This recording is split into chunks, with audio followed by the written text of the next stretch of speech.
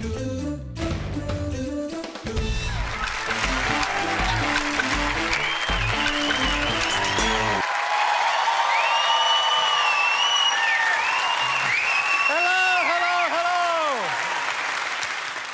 yes. Welcome to Can of Worms. We're going to start off, as we always do, with the wrong-o-meter. Now, this isn't on the show. It's part hors d'oeuvre, part foreplay, and it just gives us a chance to get to know our guests, get them warmed up a little bit, and also make use of this fantastic prop that we made for episode 1 and never made it to another show. It's a shame. Hey, that's TV. That's TV. So what we're going to do, guys, we're going to get a sense for your sense of wrong and right, OK? So we're going to give you 3 stories that hit the press this week around the world and some close to home. Now, they have got everyone's knickers in a twist. They're all a little bit wrong. It's up to you to decide how wrong. And we do this with the aid of our wrong-o-meter, Michelle. Yes, and we'll get you to decide if the stories are perfectly OK, maybe they're fine and we're overreacting, Jules. Or maybe it's a bit wrong. It's a bit sort of James Matheson. Oh, I think it's wrong. I'm not sure, he's so hard to read. Wrong. Or is it Kyle Sandilands? Wrong. Feral. Wrong. Wrong. Wait, I'm the middle ground between OK and Kyle Sandilands? Yeah. No, I just looked up and saw you, and then I thought, God, he's hard to read, and I just sort of said it out loud. But we'll decide. I'll decide. I'll let you know throughout the evening. You might go OK.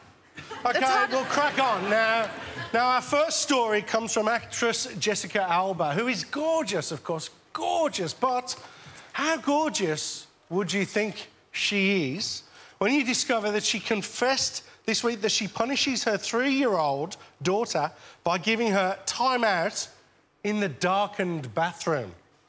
Locking your kids in the dark, James? How wrong is that?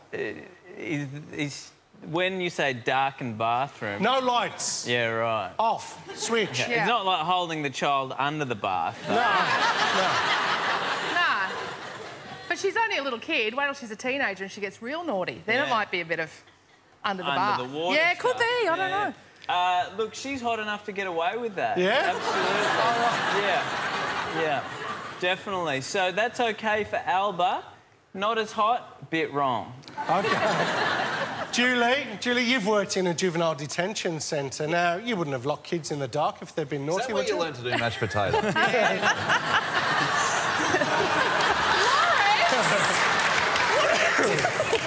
That's no, I'm not wanking. I was mashing potato. Hey. Sorry, Julie. Mooney. Yellow card, Mooney. So, Julie, is that wrong, locking your kid in the dark at 3 years old? A 3-year-old is going to be terrified by that. I think that's wrong.com. Wrong.com. It's a new version of wrong. Kyle Sandilands, wrong.com. Kyle Sandilands, wrong.com. How about you, Lawrence? You've got a kid, don't you? I've got a child, and we had a no smacking policy, but darkened bathroom. I mean, what did the child do wrong? Said her last movie was shit. Then they should be given their own bathroom, fully lit. Yeah, it's wrong. It's wrong in the eyes of the Lord. OK, well, we'll give this one to you. Where are you going to put it on the scale of Kyle Sandilands? It's down the bottom, is it? Yeah, it's totally. OK, our second story is... Have you heard of the website ashleymadison.com? Well, it's a dating website designed specifically for those who wish to have extramarital affairs. There's so many men in this room pretending they've never heard of that website. Yeah. Looking at the ones I've never heard of that, and no, sounds like nonsense. Like women don't have extramarital affairs? No, but I just heard a very masculine roar, roar, roar, roar.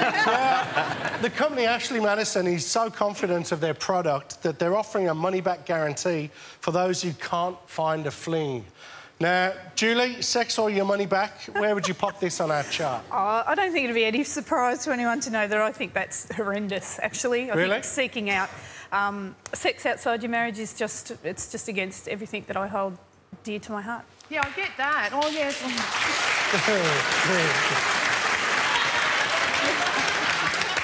I get that. Don't roll your eyes at me, Michelle. No, but what I'm saying is, if you had found yourself on the website and still not got laid, I mean, that's an ACCC issue, surely.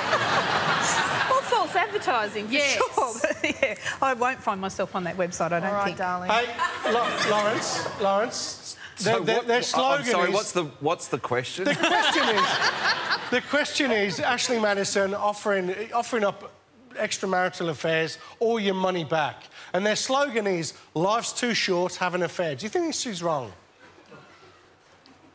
Your wife might watch this. No, He's making sure she doesn't. No, she's tied up in the bathroom. She's been very naughty, very naughty. I think it's a service for people that want to have affairs, so no, I think it's perfectly fine. Ooh. OK, James? I think, like Julie, it's pretty immoral, but also, you know, if you go on the site and, you know, you don't get laid, you want to get your money back, don't you? I've invested hard-earned internet dollars, you know, looking for someone who's just as immoral. That's perfectly It's okay. only immoral if you've got a code of morals written up and plastered to the wall of So your where's house. it going to go? Julie, where do you want to put it? Down the bottom? I'd have it right down the So bottom. it's down the bottom with Jessica Alba. Wait, look at those. That looks like a reality TV show right there. Kyle Sandilands, Jessica Alba and someone going... Yeah. I tell you what, if he had Jessica Alba on, he might turn up now and then, so, yeah.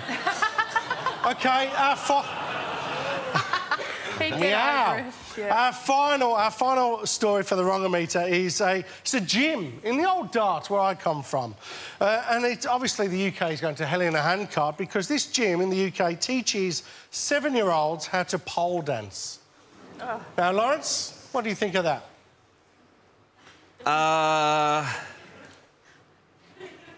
That's wrong. That's wrong on every level. But...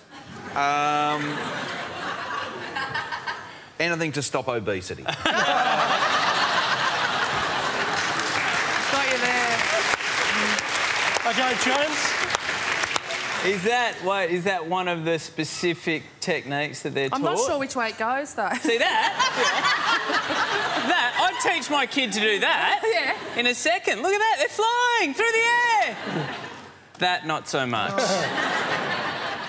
No, it doesn't feel right, does it? No. Like, I don't know if 7-year-olds should be taught to give lap dances. It's just something that they should learn later in life. Right. So, Julie, is 7-year-old too young to have a stripper name? I think so. I hate to be the mama the whole time. That's but fine, yeah. you carry on. I'm all for kids exercising, but I don't think it needs to be that kind of exercise. All right. What if it's for, like, if they're competing in a beauty pageant? And that's their act. Well, That's give them a set of inches and let them go nuts. Yeah, But if we take No, the- that's horrible too. If we take the strip club element out of it and think, well, kids go along to gymnastics dressed in a leotard, which is essentially what they'd be wearing, and they're on a pole and we don't think, hey, they're going to become prostitutes. They're exercising on a piece of gym equipment. If the so it might pole be the has Roman ribbons rings or whatever. and it's a maypole. So it's like a... Yeah. It's like a monkey bar with one bar.